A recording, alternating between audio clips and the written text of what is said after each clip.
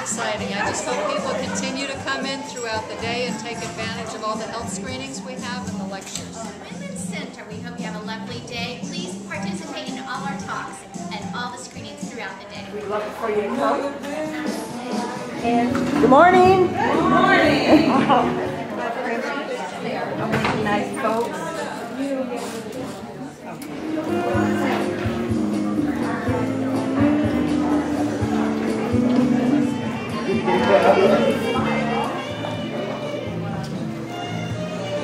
Vascular surgery, we're doing varicose vein screening and peripheral artery disease screening. Dr. Nafasi, so welcome, and it's such a wonderful day. We're excited. So you could see some on the surface. And then family. Find the right fit.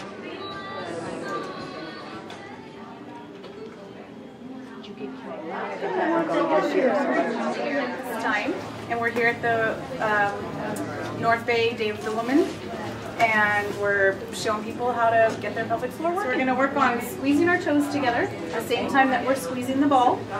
Hold it for 10 seconds. Relax. What you want to do is bring your feet together.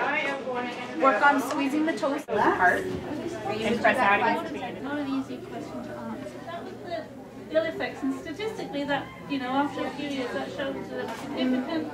That's why they stopped the study, and that's why a lot of women... Sometimes depression can really take a back seat.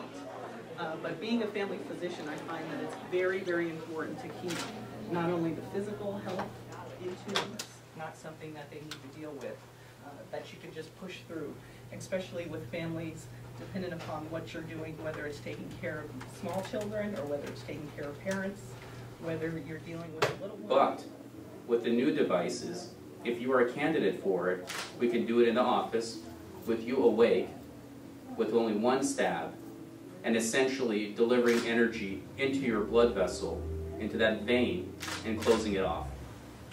Within 1 second. But I think it's more appropriate to talk about osteoarthritis and how do we prevent ourselves from having to come and have a joint replacement program. How do we take care of our joints in order to prevent all of that? So that's what I'll talk about here today. Now, you at increased risk for diabetes. It also puts you at increased risk for... That's my mom. And so we want to see generationally how different we were and what I have to look forward to and the differences between our bodies.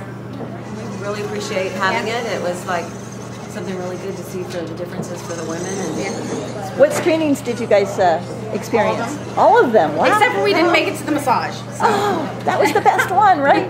So we've heard. We didn't have enough time. Cholesterol, and we did the foot scan, and blood pressure. Just our blood pressure, and it was good. Osteoporosis.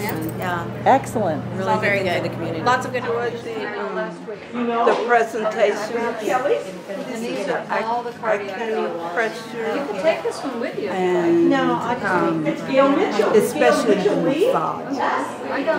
We went to the hormone replacement seminar that they had with Dr. Teresa, and I thought it was very informative. And it's great that you can get all the health screening here that you need. Kind of gives you an insight on women and the wellness that you should have and things that you need to go through. I listened to various physicians speak and found that most enlightening, especially because it was female-oriented, and it's kind of nice for a change.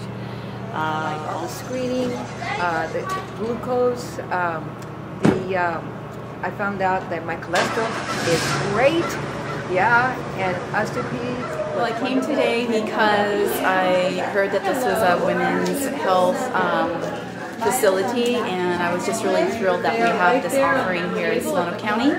And I got my blood pressure checked, and it was excellent. I got my glucose tested, and it was good, and my cholesterol, and it was fabulous. So I just really appreciated meeting the women here that I met, and I'm excited that this is a new facility and offering for women in Solano County.